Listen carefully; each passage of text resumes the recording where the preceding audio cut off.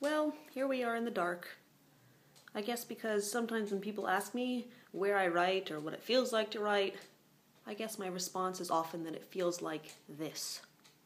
In the dark, groping around, looking for the right thing to say and the right way to say it. Other times though, because I work in my apartment, it feels a little bit like this.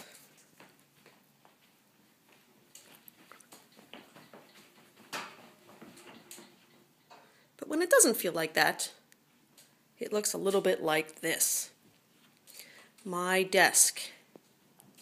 You can see some very important things on my desk, namely my computer. This is me not working, but listening to music. My very important pink cup, into which I put my morning tea. Various books that I intend to read, or will be teaching shortly, plus a creepy cat statue. And speaking of which, my ferocious feline, who usually sits on my lap while I'm working. Over here, we have generally where I keep the books that I'm using to research whatever it is I'm working on, although, strangely enough, none of these books are at all germane to what I'm working on now. Most of these books are relevant to my novel that's coming out in the spring, like, for instance, On the Art of Cinema by Kim Jong-il. If you can believe it, a North Korean potentate wrote a book about cinema. These are my bookshelves, which I built myself, which is why they are completely askew and sort of ridiculous looking. But I like to have my shelves in front of my computer because sometimes when I'm despairing, I look up and think, I could be doing this. And also, equally important, is a little, what do you call these things?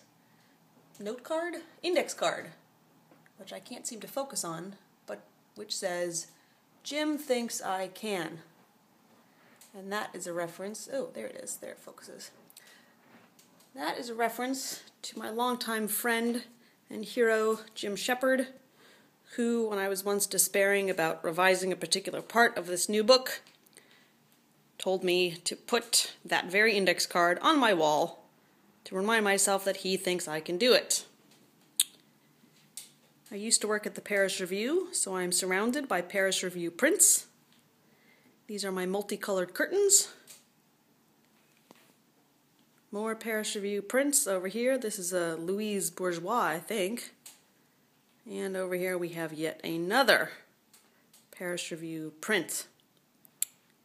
This would be my couch with a little strange googly creature thing that my cat likes to play with. This is the post that she's completely destroyed. My guitar, which I play when I'm trying to work but not working very well. Which brings me back to my desk.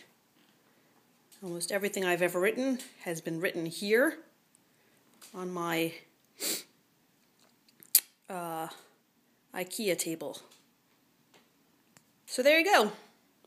That's where the magic happens, if we want to call it magic.